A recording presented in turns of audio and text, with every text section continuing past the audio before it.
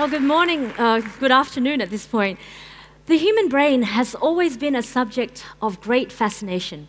Since the 1920s, when we first started studying human EEG, which is essentially the process of observing brainwaves or changes in electrical fluctuations that can be measured at the surface of the scalp, which result from neurons firing, we have dreamed and imagined of a time when it might be possible for us to control and influence our environment simply with our minds. This was an area that captivated the imagination of our team at Emotiv. You know, we were inspired by the idea and the possibility of introducing total communication to the way in which we interact with computing platforms, applications, and devices. Because up until now, our communication with machines is very limited to conscious and explicit commands. Whether it's something that we do every day, like turning on the lights with a switch, or something more complex, like programming software, we have always had to give a command, or even a series of commands to a machine in order for it to do something for us. Communication between people, on the other hand, is actually far more complex and a lot more interesting because we take into account so much more than what is explicitly expressed. We observe facial expressions and body language, and we can intuit from that feelings and emotions from our dialogue with one another. And this actually forms a very large part of our decision-making process. So our vision was to introduce this whole new realm of total communication and human interaction into human-computer interaction so that computers can actually understand not only what you direct it to do, but it can also observe and respond to your facial expressions and emotional experiences.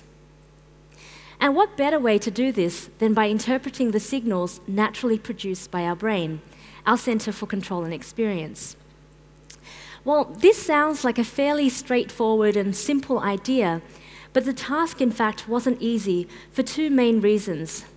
The first reason is in the detection algorithms. Our brain is made up of an estimated 100 billion active neurons. When these neurons interact, the chemical reaction emits an electrical impulse which can be measured. Now, the majority of our functional brain is distributed over this outer surface layer of the brain. And to increase the area that's available for our mental capacity, the brain's surface is actually highly folded. And this cortical folding is what presents a significant barrier for interpreting the surface electrical signals. Because every single person's cortex is folded differently, very much like a fingerprint.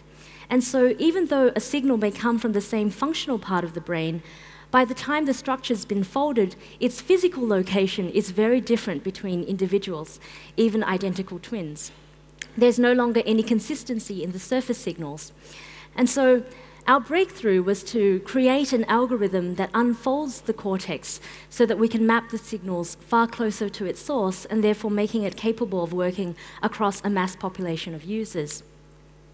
The second challenge that we face is in the device for collecting brainwaves. Now, EEG measurements typically involve a hairnet with an array of sensors like the one that you can see in this image here. A technician will place the electrodes onto the scalp using a conductive gel or paste, and only after a process of preparing the scalp by light abrasion. So if you can imagine, this is not the most comfortable process. And on top of that, it's quite time-consuming. And really, further to add to that point, these systems cost in the tens of thousands of dollars. So with that, I'd like to invite back on stage, Stromae, who has so kindly agreed to help me to demonstrate what we've been able to develop. Yay! Stromae is awesome because he was so entertaining before. Okay, so what you see here is a 14-channel EEG acquisition system. It doesn't require any scalp preparation, no conductive gel or paste, and the system is wireless, so it gives Stromae the freedom to move around. And compared to the tens of thousands of dollars for a traditional EEG system, this system is only several $100s. So we have a very limited amount of time available. So what we're going to do is really just focus on showing you one detection suite, which is the cognitive detection suite. Now, Stromae, as you can imagine, is a new user to the system. So we have to add a new user profile for him. OK, so the cognitive suite works in this way. There's a very quick training process involved. We can do brain research, but we can't get this screen to work. All right, I think we'll just use the mag here, which works quite well. And lovely. So, OK, so the way that this works is we start with a neutral signal. So if you can you see this? So Stromae, what you want to do is just hang out and relax for a few seconds. Yeah. There's nothing in particular that you need to do. It's just trying to get a glimpse of how your brain works and what it's doing in there at the moment. So now that neutral training's done, why don't you choose an action? And there's a quick learning process involved, and you might want to get into the screen here so that you can see. Do you want to choose an action? Yeah. So push. OK. No, pull. Pull? All right. So now that what we want to do is you want to imagine the cube coming into the foreground, and you'll see a progress bar scroll across. Imagine pulling the whole time, OK? So 1, 2, 3, go. Oh, you might want to wireless. Thank you for wireless problems. All right, here we are. OK, so let's try pulling again. 1, 2, 3, go.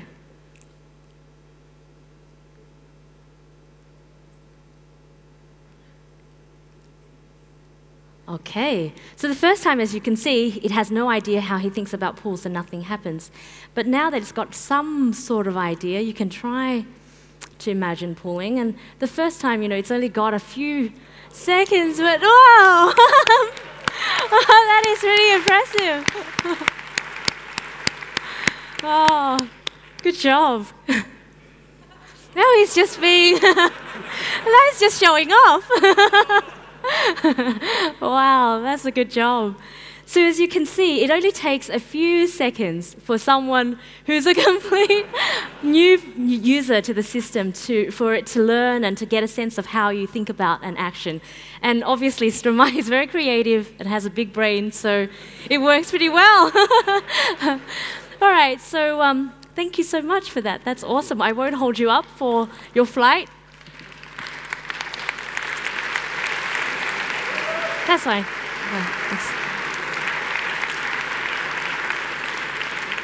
So you can imagine there are many possible application areas for this new interface. The idea is once you've trained up your thoughts and the machine understands how you think about certain actions, you can map these commands to any computing platform, application, or device. So today we're working with thousands of developers and researchers around the world, across more than 70 countries worldwide, to try and find new and innovative ways to apply this technology to new application areas. Everything from games and virtual worlds, it's not showing, to toys and robotics, even to market research and advertising, where you can really gain a true insight into how people are responding to material that's actually presented to them. It can also be applied to real-world applications, such as being able to control a smart home or office. In this example, you actually see the guy being able to control the actual control system itself, everything to actually controlling the curtains within the office environment, to closing them and opening them.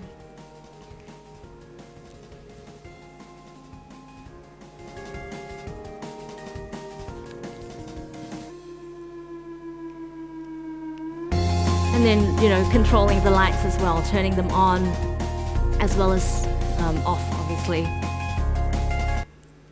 And we also see the opportunity to apply this to life-changing applications. In this example, the headset detections are mapped to controlling an electric wheelchair. Here, facial expressions are actually used for the movement-based commands. Now blink right to go right.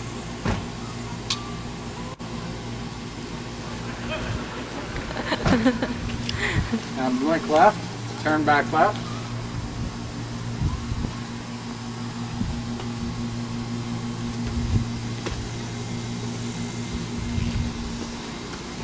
Now smile to go straight.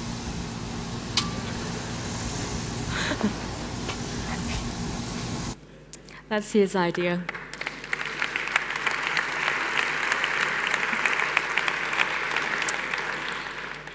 You know, when I first started working on this idea, I thought that this technology had the possibility to change the world. But now that I'm able to share the technology on a much larger scale, I'm actually finding that it's changing people's lives in ways that I never imagined possible. So thank you very much for listening.